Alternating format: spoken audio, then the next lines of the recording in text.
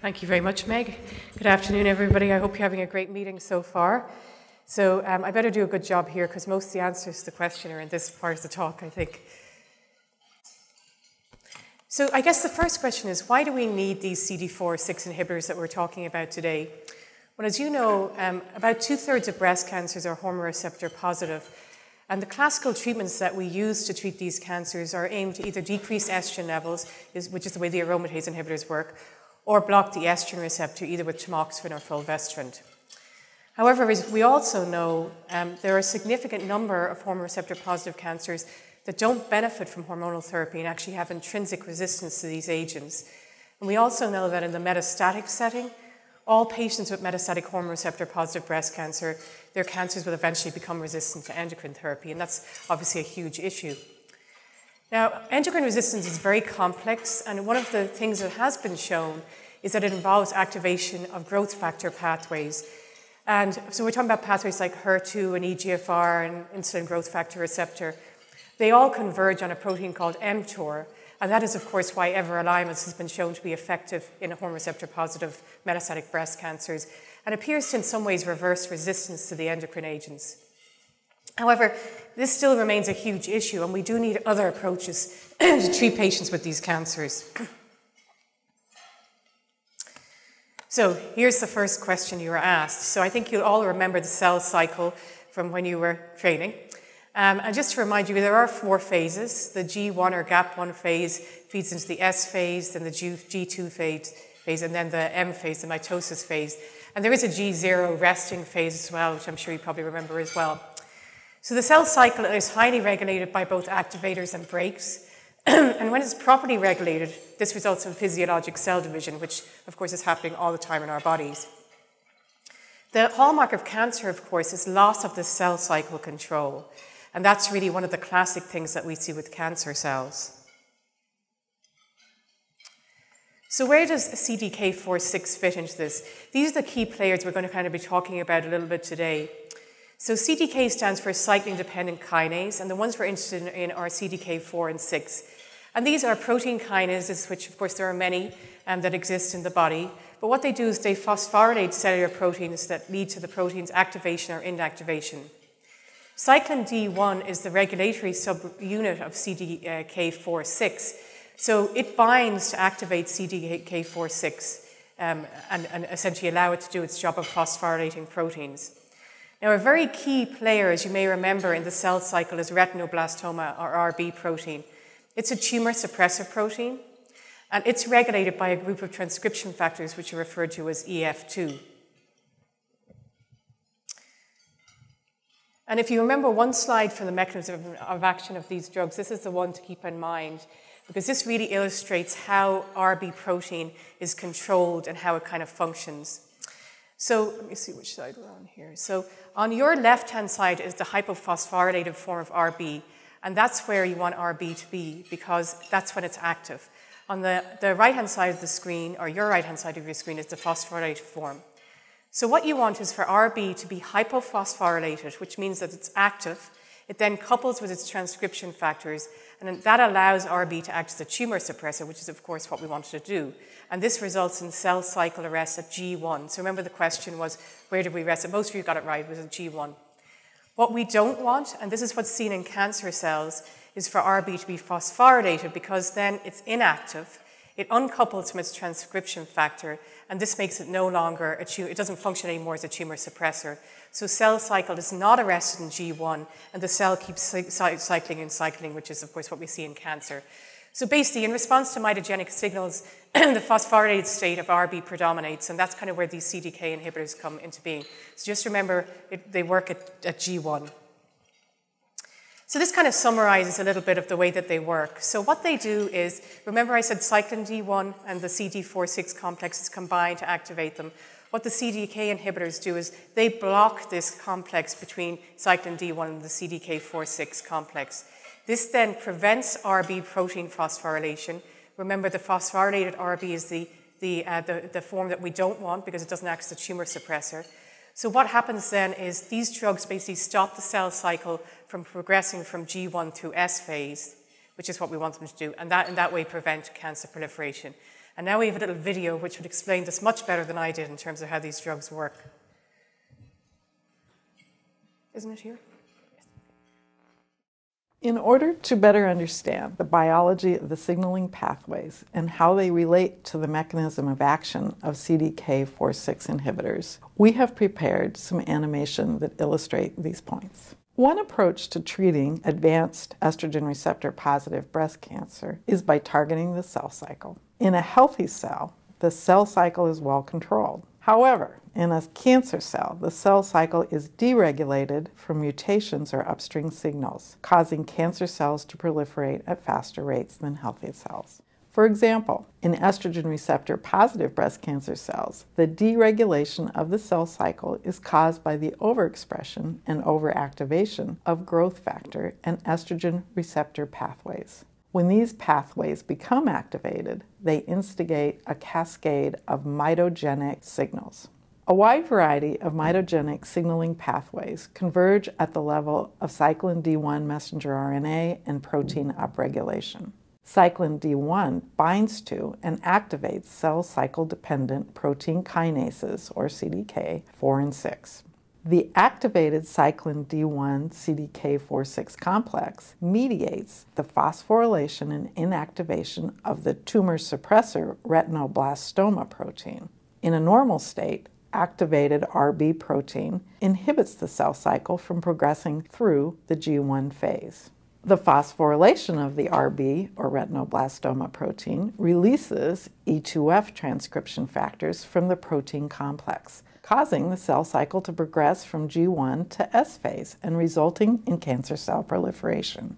There are 3 selective ATP competitive inhibitors that have been developed to target the cyclin D1 CDK4/6 complex. These small molecule inhibitors block the cyclin D1 CDK4/6 complex and prevent the phosphorylation of RB protein. This stops the cell cycle from progressing to the S phase, preventing cell cancer proliferation or growth. In addition to causing transient G1 cell cycle arrest, preclinical evidence suggests that these inhibitors can also cause senescence and apoptosis. Targeting the cell cycle with CDK4/6 inhibitors is a promising treatment option for patients with hormone receptor-positive breast cancer.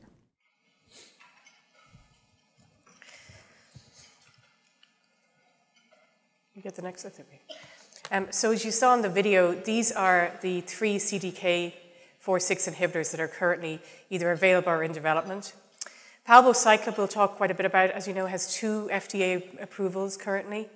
And then in development are ribociclib, which is a drug that Novartis has developed, which is, as we're going to show you, in phase 3 studies.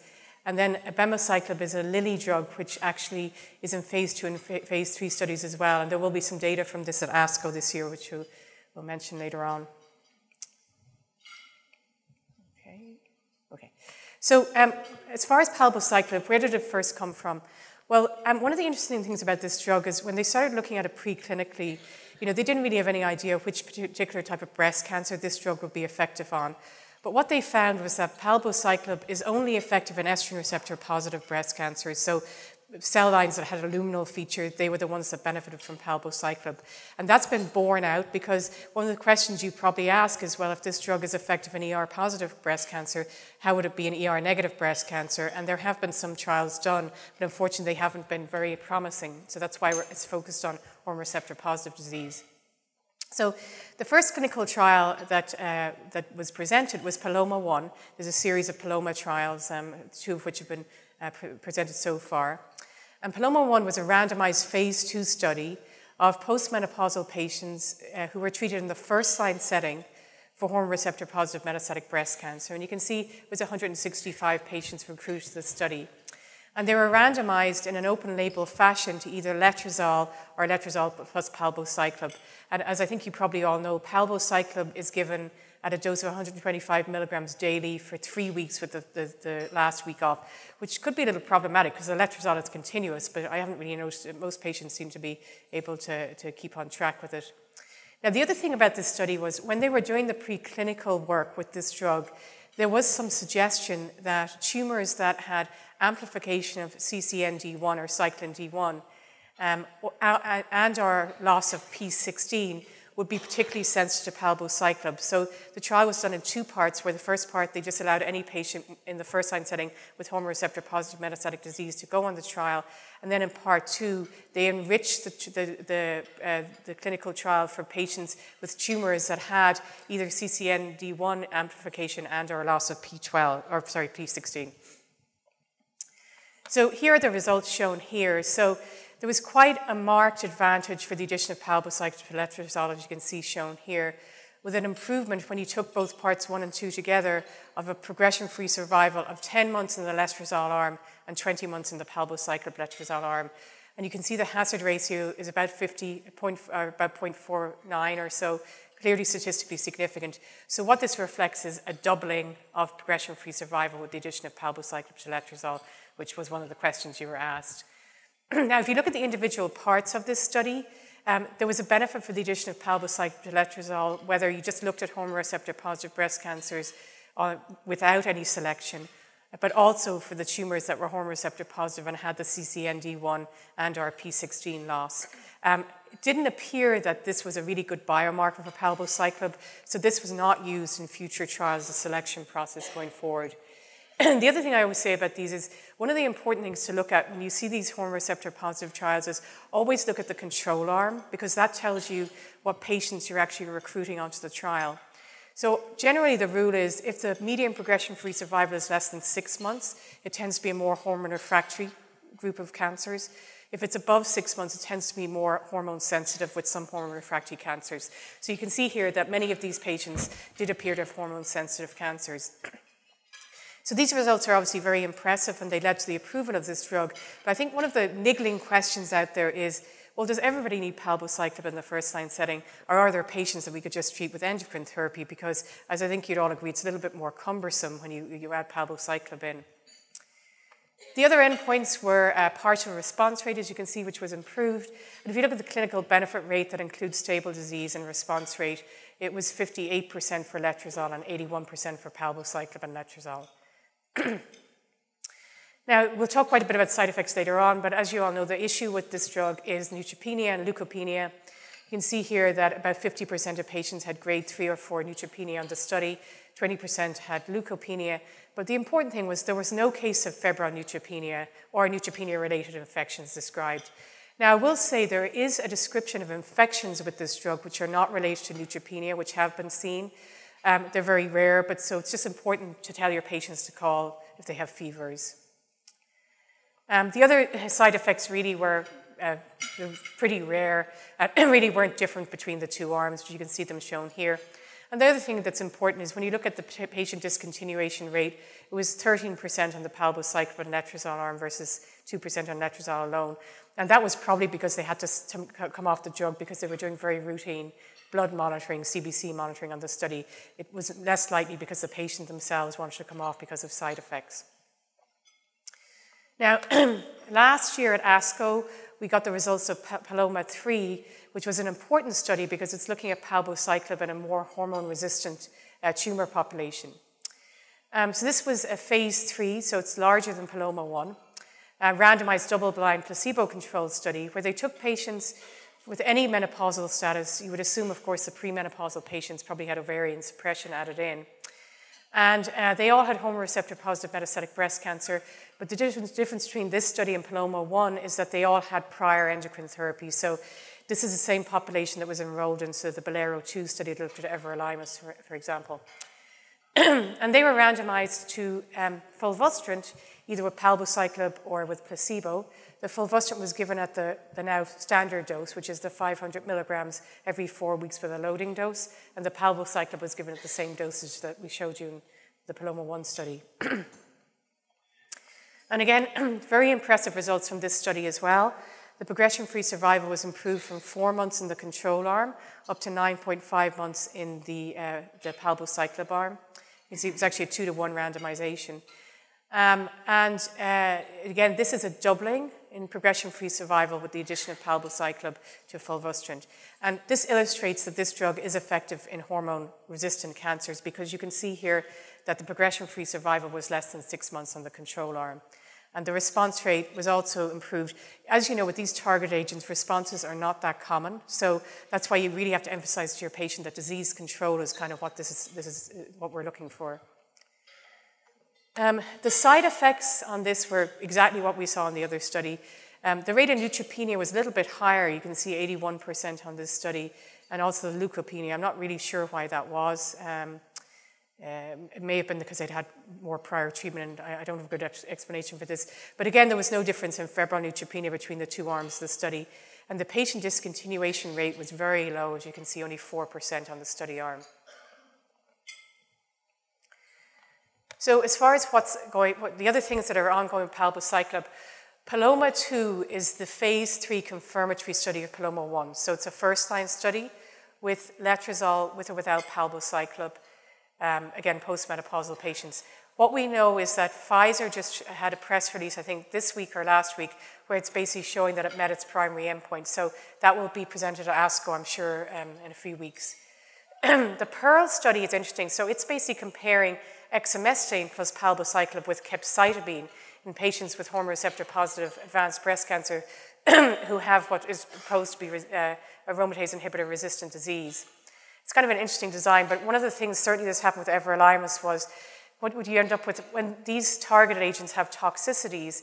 It's important to make sure that the toxicities aren't really worse than what you see with chemotherapy, and that's kind of the basis of these type of trials, comparing an endocrine therapy plus targeted approach with chemotherapy.